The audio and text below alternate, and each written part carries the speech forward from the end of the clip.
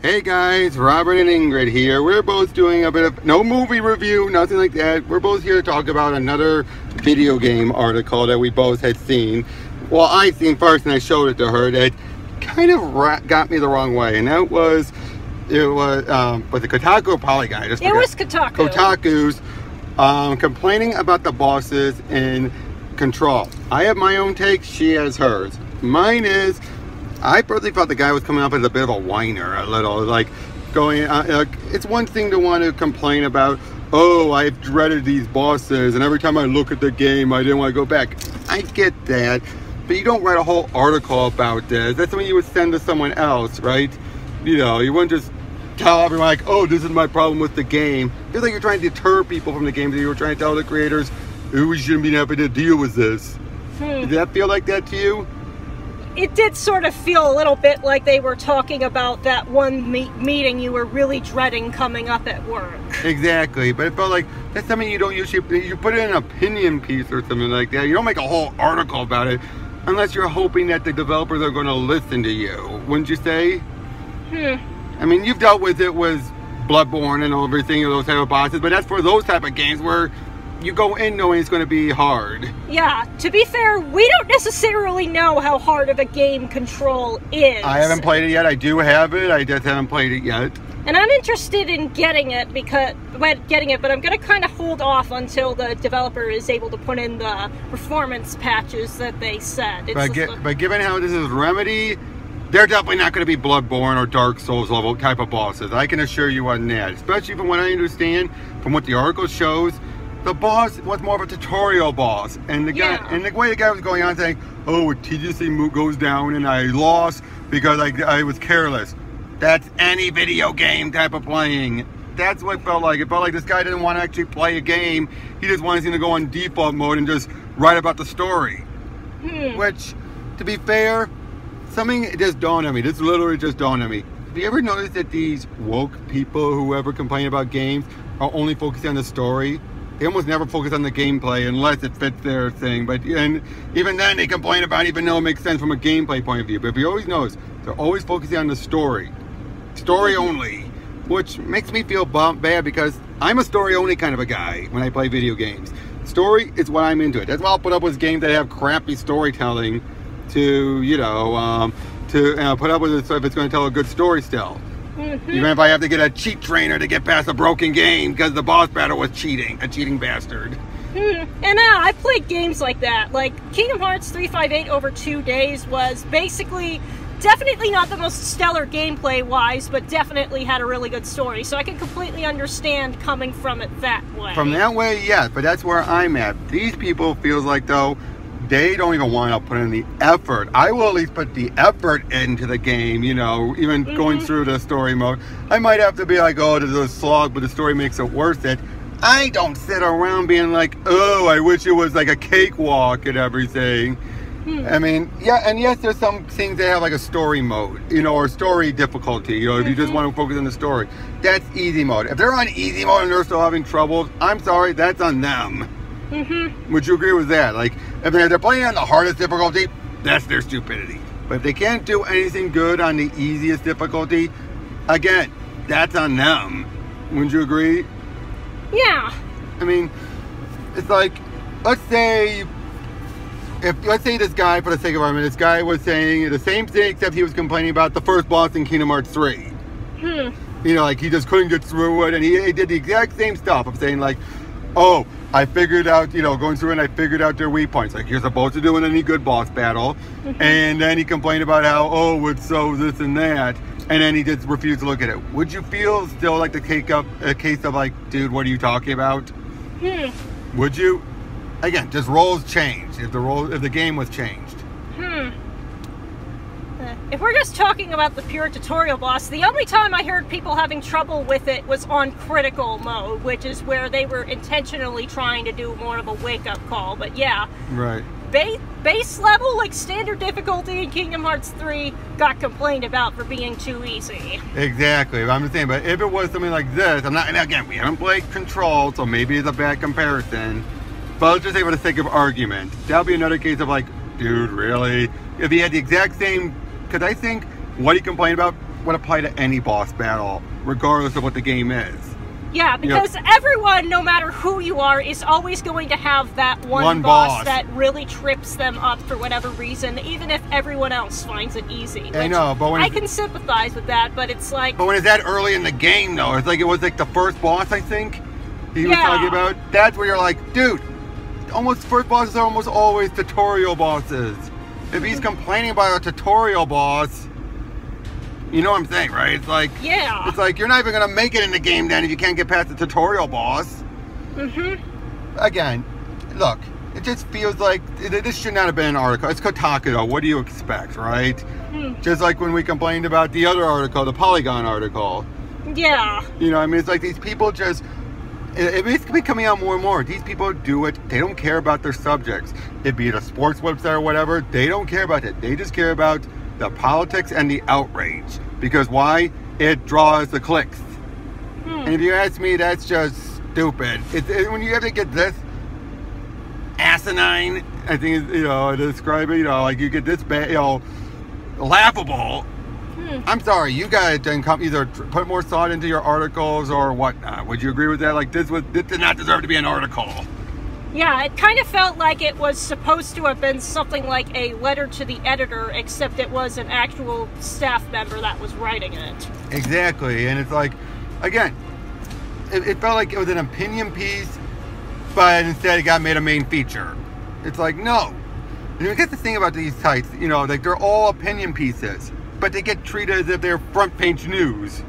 That's the problem with these sites. Wouldn't you agree with that? You know, like everything, even an opinion, is treated like the headline. Yeah. I mean, but I could also say this. I've gone through some. I always make sure I go through a game at least once. No cheats, no nothing, you know, and everything, so I can experience the story. Anytime I replay it, I am then willing to. It's like fair game, you know what I mean?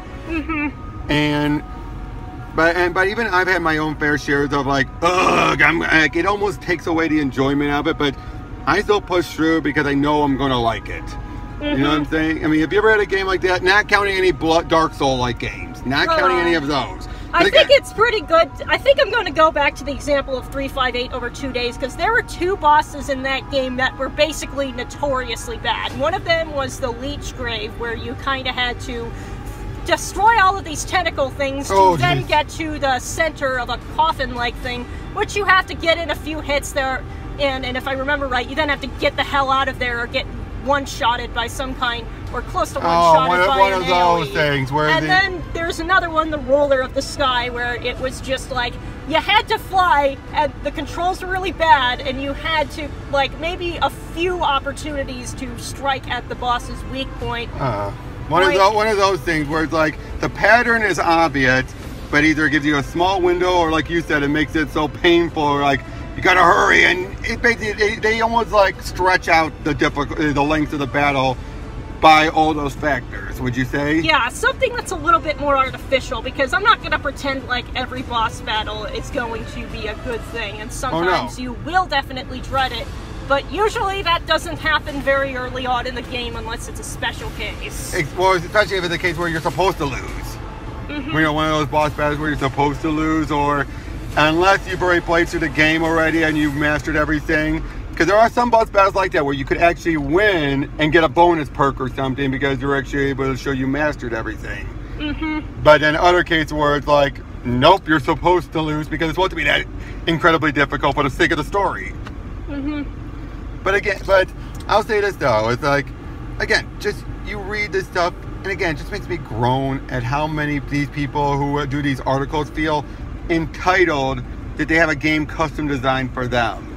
Like, oh, all my friends are playing this. I want to play it too. I'm not that great of a gamer, so it should be able to appeal to my playability. It's like, why? It's like that, again, that one article about Bloodborne. Remember that? The easy mode and all that? Well, that was more Sekiro, since that was kind of the thingy. Sekiro, but still same thing though. Same thing of like, oh, I want to join in with all my friends because they're playing it. But it's not your type of game. That would be like me saying, oh, I have all these friends who are playing a sports game. Why can't it be a run and gun shooter? Defeating the point. Yeah, now if something like this had been like a friend in my DMs going, I am really, really dreading doing this, then I would be a whole lot more sympathetic and I would be ready to offer hints, strategies, or if they sort of reach the point where I'm done with this and not having fun with this anymore, might even offer a cheese tactic or try and search one out. Right.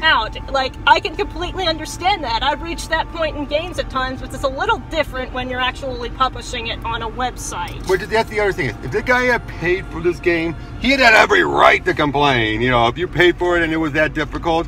But this felt like the way this was given, like he was given a review copy, it looks like, my guess is. Mm-hmm. And given chances are with this website, that's probably what it was, a review copy. You know what I mean? And so if that's the case, he had absolutely no right to complain then, because he was given it. Mm-hmm. Which, obviously, again, that's what some of these people seem to take these jobs for. So they can get these review copies, just play these games, because I think that's what they're so used to. Is, oh, I'm getting paid to play games. Yeah, but and not everyone is as good at every type of game out there. I mean, you want to know, there's so many games I've wanted to play, but even I look at it, I'm like, no, not my type of thing. Or like, oh no, I'm gonna get my ass whooped. Like, I want to. Just like, you know what? I probably could play this game, but I couldn't necessarily really get into like the particular like feel of the game well enough to enjoy it as intended. Like one time I had the time with that is the Legacy of Kain series, where the lore is really fascinating, but I just don't think I could really get into the head of the specific kind of brutality that you're supposed to really have with the characters in the game, and I feel like I just wouldn't be able to play it with that particular way, even if the difficulty isn't even an issue. Exactly, or in my case, as much as I really am interested in Dark Souls or Bloodborne or all those games, I'm never going to play them. Not my type of thing, because I do not like those type of games where the lore is like everything. I'll be honest, I do not like those games where the gameplay is purely what's about and the story is so minimal. Like, it's incredible lore, but it's not part of the main game, but you have to go search it out. That I'm not a fan of. You know what I mean? And the thing is that I can compare it to places that do it so much better. Like one channel I discovered that I genuinely love is PlayStation Access, where they sort of like are more tongue-in-cheek about the fact I'm bad at certain games. And it's like, I keep telling myself that I'm going to play these on my New Year's resolutions, but it comes off more as just kind of like genuine and relatable, because of like the context is like, yeah, they just a whole lot better. Exactly, but you get what I'm saying, though, right? It's like it's more. I'm more talking about the type of like games like everyone's playing it, everyone's talking about it. I want to get involved, but then I look at it and it's just like, I'm willing to accept it's not for me. You know what I mean? Even by looking at it, or if there's a demo, I might play a little bit of it, or I might download it a little and try it out just to give it a try. And if it's like, not my thing, gone, not gonna buy it, not my interest, I'm willing to acknowledge that. This feels like a guy who doesn't want to acknowledge that. You know, that article. It's like it's like you're going into college and you pick a major because a bunch of your friends happen to be picking that major. Even though it's not your interest. Even if it's not your interest. And then just finding the classes to be a horrible slog. Like trying to be a doctor or something, or a computer engineer, and yet you're a sports guy. It's like, bad idea. What the hell were you thinking? Again, I think that's what a lot of these issues is that here's a better example, and we're going to wrap up on this one. Yeah. It's like those who got into video game things to Gone Home, and then want every game to be like a Gone Home. You know what I mean? It's like that type of thing, which unfortunately, that's what a lot of these type of people who are in game journalists are like. They want everything to be like a Gone Home because that's what got them in. That's their style.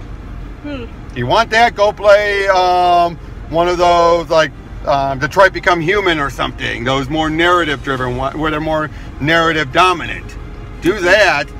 But again, it's only selecting Sekiro to be a Gone Home, for example.